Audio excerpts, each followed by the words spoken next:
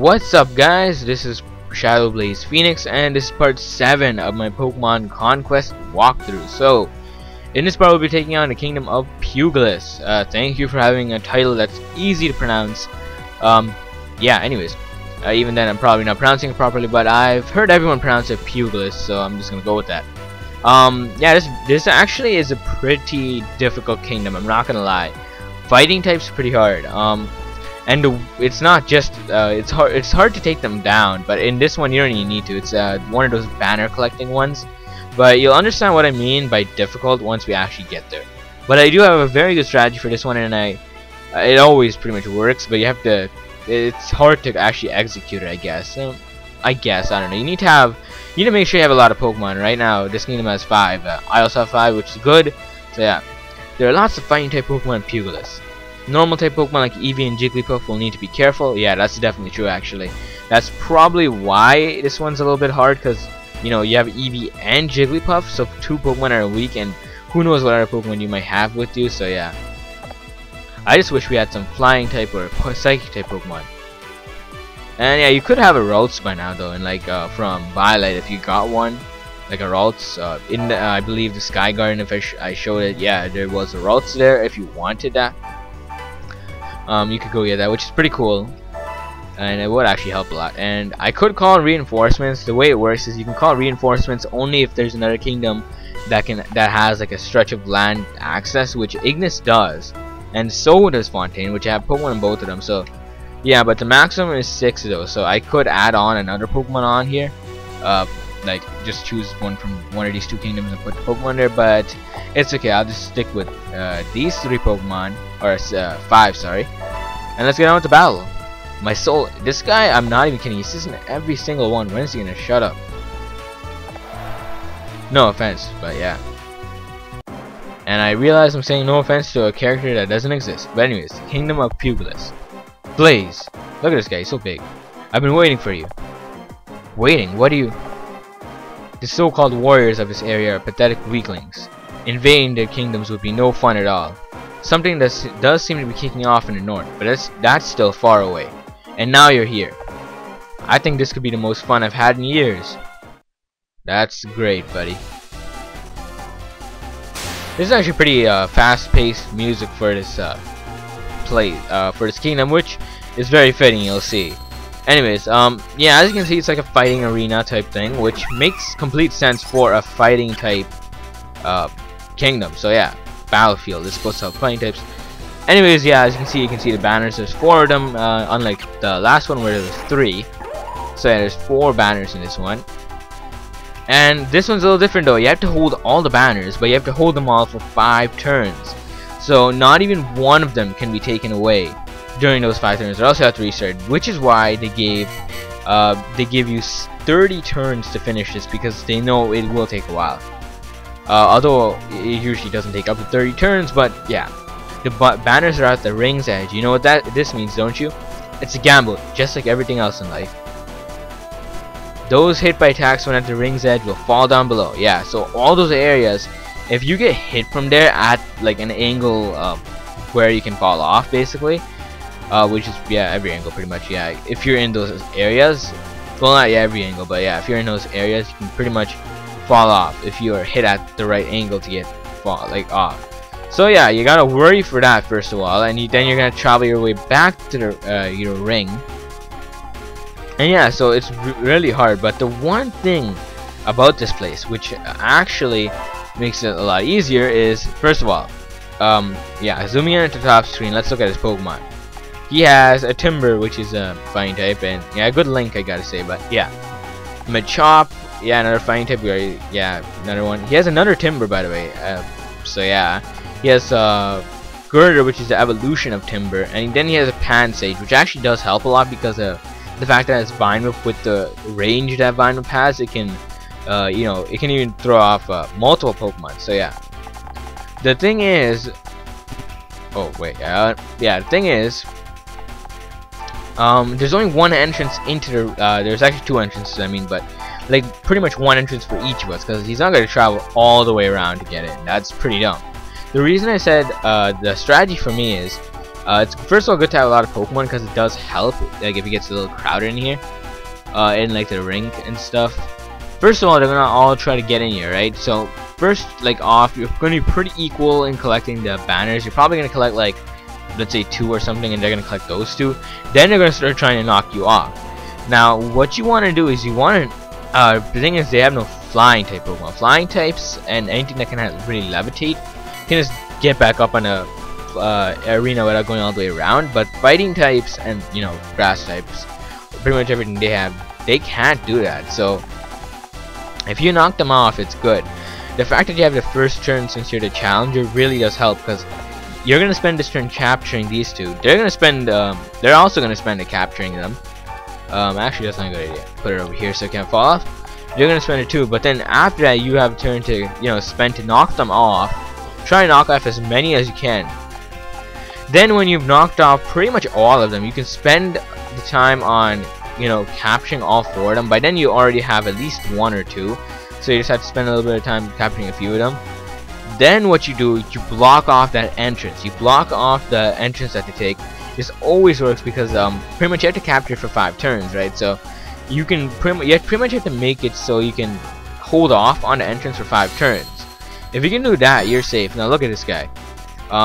He's making it. Okay, fine. That's. Oh, come on. Piplup hasn't done anything yet ever since I got it. Give it a chance. Torrent boost. That's great. Okay, actually, it's gonna do something good. Anyways, like I was saying, he's leaving it so 2 of his Pokemon can actually fall off. So, I also have a Pansage. I'm gonna try to do something with that. I don't know. First off, I'll make you fall off. I'm kind of worried about all these fighting types. Eevee really is in trouble, I guess, but whatever. Piplup, sorry, but you're gonna do something kind of important, actually. They got this thing. Now, sadly, these 3, like in a row, these 3, I can't actually make them fall. So that's kind of a problem right there. I'm gonna try to get as much damage as I can though, because wow, I can do a lot of damage actually. Sadly, it's not enough, but it's a lot. And I'm gonna take this to capture because I'm actually protected right now. And okay, I'll do this. Thankfully, I can actually take this thing out. And Darumaka doesn't take much damage because it's fire type. And okay, now it leaves only 2 Pokemon left. Yes, okay, so that thing can fall off now. Sadly, oh, never mind, I was gonna say sadly Piplup will have to faint. Actually, might still have to, so I don't know. By the way, that bell right there, if they hit it and like make it ring, their Pokemon's attack will rise, but yeah. Anyways, okay, now we're all set to activate our little strategy. First of all, I'm gonna let me see how I'm gonna do this. Okay, I'll put Darumaka up front. It's always good to have as many things as possible blocking. Yeah, I'll make you wait over here. And Piplup, take out, well not take out, but push this thing off. By the way, if you don't KO these things, so you can't really recruit them. I have no interest in recruiting any of these, so I don't really care. The only thing I could probably recruit is Pansage, because I took it out so quickly. But if you don't take out these, Machops or Timbers or anything like that, if you want them, you might want to take them out. So yeah. And now it's we have the place blocked and everything, and they're gonna have to take us out to actually get in. So yeah, now it's time to. Next turn, I'm gonna spend it actually capturing these banners. And after that, we're gonna have to kind of do this for 5 turns, so hopefully we can do that. So I hope I was able to explain my strategy properly and stuff. Probably wasn't, because I'm not the greatest at explaining stuff, but it's kind of, you can kind of tell what I'm doing from just watching. So there we go, I got all 4 banners right now, so I'm gonna have to protect them for 5 turns. And yeah. And actually, that wasn't such a good idea to put this guy, because I still want to get some damage off on these things, just for the sake of actual, I don't know, I just want to take things out because it helps with the whole link strength and stuff like that. So I want to raise that a lot. So I am gonna take these things out, and I guess Pansage could use a little bit more of that. So yeah, I'm gonna leave it up there, and yeah, this thing's gonna do a lot of damage. Look at that damage. So That's why you need a lot of Pokemon like blocking, because it's guaranteed like that you're gonna get like one of your Pokemon's gonna faint pretty much, because it's really hard. Thankfully the banners heal you up, but anyways, I need one Pokemon over here like in this area, because if let's say this thing gets KO'd, they can actually move over here and knock this off, and it could get a lot more complicated. So what I'm gonna do, leave Jigglypuff over here. Not the greatest idea actually, because of the fact that Jigglypuff is in fact normal type. But now with that formation, I'm completely safe, because even if he takes out Pansy, he's blocked on all three sides. Sadly though, he could knock out Piplup, but yeah, I'm gonna have to hope that Pansage can kind of you know, do something, like not die right away. It's a little bit more on the complicated side, I guess. Let's see, Pansage, yeah, you really can't do much, can you? And yeah, let's hope that this ends well, and hope for a miss or something. I don't know, what move is it even using? Okay, you can't really get a miss for that. Now I'm gonna use Sweet Song really like irresponsible right here, because I'm actually just gonna use it right now to heal up just Pansy, even though that's a horrible idea and that's a complete waste of an amazing warrior skill. But just because I have 4 turns left, okay, basically in 4 turns I can win this. I need Pansage to stay alive as long as possible. It just will help. So yeah, I'll try to get as much damage off as I can. Maybe I can get some criticals, like lucky criticals here and there. But other than that, really, there's nothing to do. So I'll just end my turn. So yeah, these guys have 3 turns to basically take out my Pansage and knock off my Piplup. That's kind of the problem. Knocking off Piplup isn't too hard of a task. But the good part is, since it's just one path, none of his Pokemon are going to be attacking except that Girder. The strategy works a lot better if you kind of knock them off in a different order, because that would make let's say it'll either make like Machop or maybe in Pansy, but like it'll make different Pokemon in the front. So if like let's say Machop or Timber is at the front, this is a lot easier because of the fact that, you know, they won't hit as hard as this thing. This thing hits actually very hard because of, well, yeah, the fact that it does. I could switch Pokemon around, but really I don't know anyone that can take the hits really well. So I could maybe, well, I already attacked with Pansage, so I can't really do anything now, but maybe next round I'll decide to switch just in case. Really no point, well, I don't know what he's even doing, because the only Pokemon I can do anything at this point that might lead him to winning, I mean, really all he needs to do is capture one of these, just one, and he's good. He just needs to capture one of them, and he pretty much saved himself from losing. Doesn't necessarily mean he wins, but remember, if time runs out, you lose. And oh, thank you, Jigglypuff, you just guaranteed my win right there. But yeah, remember, if time runs out, you do lose. So yeah, it's not like a tie or anything, you actually just lose. And I'm gonna actually try this out, and that might have just cost me the match. Actually, no, I'm not gonna take a chance. I'm gonna put you back over here, put you in the front, or actually just fight it. Actually, that's better. That's probably a bad idea. I might wake up now, but I'm willing to take a risk. And I shouldn't have done that. I need. Okay, you know what? Really, nothing I can do at this point.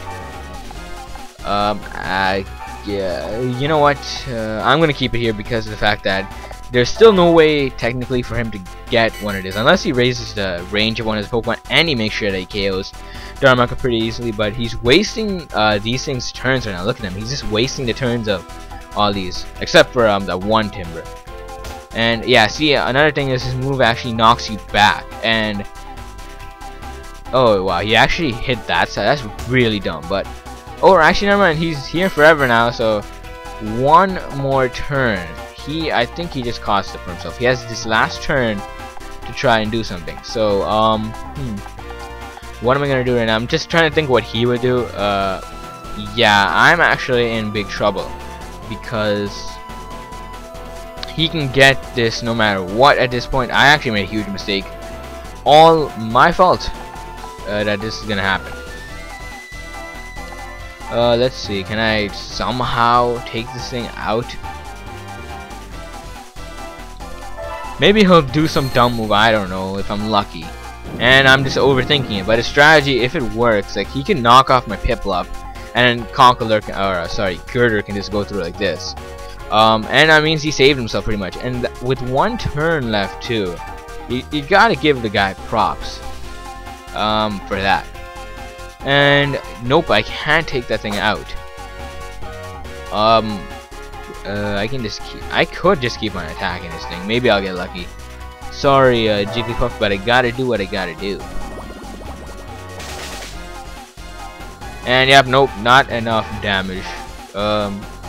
Maybe, okay, if I can get, let's say, 3 criticals. Wow, nope, I miss altogether. Nothing really to do with Eevee, so yeah. I don't know why he's wasting these turns with these Pokemon, which he doesn't need to. And wow, he just cost it for himself right there. I won thanks to AI stupidity. That is awesome. I don't really care. I mean, I would have won either way anyways. Before it was just me being stupid and making some careless mistake. But yeah, thankfully that is the game, I believe. Yes, it is. Victory! We only took out 1 Pokemon. That's the thing with the banner ones. You really don't need to take them. Take out the Pokemon. So yeah, and yeah. And I can recruit Pansage, of course. The 1 Pokemon I already have, I can recruit that. Phew, you're a worthy winner. But this is all part of the rich tapestry of battle. Victory tastes all the sweeter once you have known the bitterness of defeat. And that's actually completely true, I gotta say. Anyway, congratulations. You won a battle that will be talked about for years to come. Yeah, that was actually pretty hard. I mean, look at the time. I mean, it took that long to beat this guy. I didn't even explore this kingdom yet. But most kingdoms really don't have anything to explore, so yeah. I have a... okay, whatever. Anyways. I will place you... oh, actually, you're gonna be automatically on my team, aren't you? Okay, I'm gonna have to make you march then. Congratulations, Lord Blaze. You now have 7 kingdoms under your control. Are you always this pleased with yourselves? Ah! Surely you're aware of the crisis facing Ronse as we speak. Meanwhile, in Gotham City, I'm joking, Nobunaga, who had been gathering his forces in the north of Ronse, had conquered 8 kingdoms himself. Just 2 kingdoms remained. Terera, under Shingen's command, and Elusio, Kenshin's kingdom. Both were renowned throughout Ronse as warlords of great strength. Indeed, even Nobunaga himself was said to fear them. So, what if Nobunaga captured those kingdoms? That would be terrible. Nobody would be able to stop him then. So do I have to say that what we're all thinking? I guess I do. Blaze, you gotta get Shingen and Kenshin on your sides. There are no other options.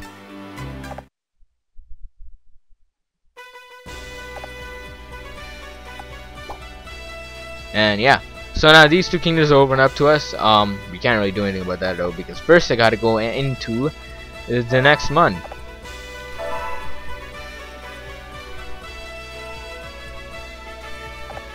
And yeah, we can challenge those 2 now. You know, you can choose whichever one you want. First of all, I'm gonna go and explore. Actually, first I'm gonna make this Pansage right here march away to some random kingdom over here, I guess. Anyways, time for some exploring in Pugilis. Let's see. There's the park. Interesting. There's shop, and there is gold mine for gold. You know, you can mine for gold. Park, really, there's only 1 Pokemon, which is a Scraggy. That's actually a pretty interesting Pokemon, honestly. I could go for that, I guess. Maybe I should. But really, we are low on time right now, so I guess I'll decide that off screen, and if I do decide to capture, I'll show it in the next part. But anyways, I guess that is it for this part. So in the next time we will be taking on Elusio or Terera, actually, or actually both technically, but in different parts, because whichever one you choose, it's a little bit different, like the way it works, like the ending of the battle, I guess you can say, like what happens. Because if you battle Terera, well, actually I'll explain in the next part. But anyways, because yeah, it's already been like about 20 minutes. So yeah, I will see you guys next time.